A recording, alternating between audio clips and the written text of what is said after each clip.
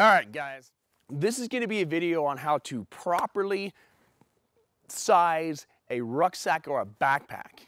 This is one of the best techniques you can do to ensure a comfortable hike.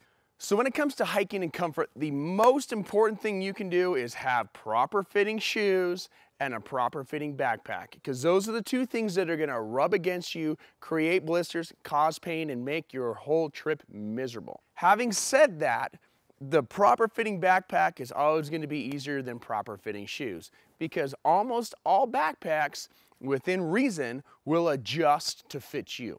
When it comes to fitting a backpack properly, the first thing you need to do is loosen up all of the straps. When I say all of the straps, I mean the shoulder straps, the waist belt, and then these straps right here on top that everyone forgets about. I'm calling these the puller straps. Those have to be loosened up first. Now, before you put the ruck on, you need to tighten all of this up. If you have less stuff than the volume of your backpack requires, you need to snug it up. Otherwise, this thing slops around on your back as you walk. So you'll usually have these side straps, snug them all down, tuck the straps away. Do this on both sides. Not too tight, just snug, okay? Shut all of your lids so that you're not gonna lose your equipment. Keep it all nice and snug. Once this is snug, now you have a good package that's not gonna roll around or slap or bunk on you every time you move. So take care of that first. Now that we've got that part taken care of, we're gonna throw the backpack on. The backpack should ride lower than where you want it. The reason it's gonna ride lower is, first, we're gonna tighten up the belt strap or the hip pads. So once I've got that nice and snug, now these hip pads are gonna ride right over your belt. If you are a man, they're gonna be in a different position than if you're a woman. That's why it's best, if you can, to wear a men's ruck or a woman's ruck appropriately. So for men, for Boy Scouts, we're gonna put that right over the top of our belt.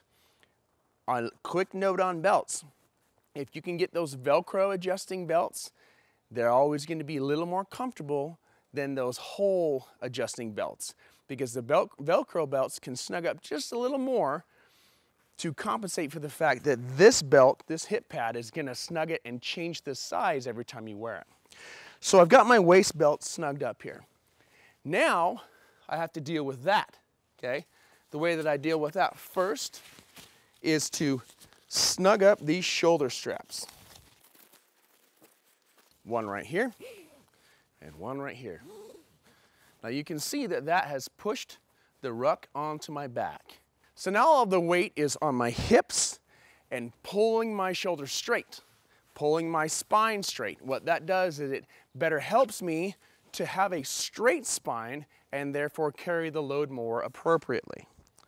So now that I've got that done, I like to connect this little chest strap right like that. This is also a good time to run your Camelback hose or whatever you want and configure that right here. Now that that's done, the last thing I need to do is to pull all of the weight up onto my shoulders and bearing on my hips. We want the weight on our hips and above our shoulder blades, okay? The higher the weight, the easier it is to carry. That's why in the other video I talked about putting all of the heavy stuff between your shoulder blades. You don't want it bonking you as you walk down low, you want it up high. So to get it up high, that's why we do this last final strap adjustment right there.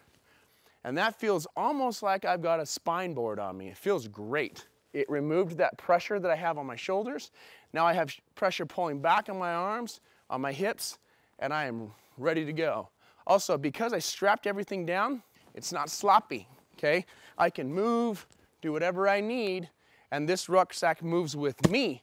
It doesn't shake me as I walk, I shake it. All right, guys, hopefully this is valuable to you. Make sure to build it from the bottom to the top. Remember, proper prior planning prevents poor performance. Always tell people where you're going. Read through the whole camping manual before you get out, and thank you for watching.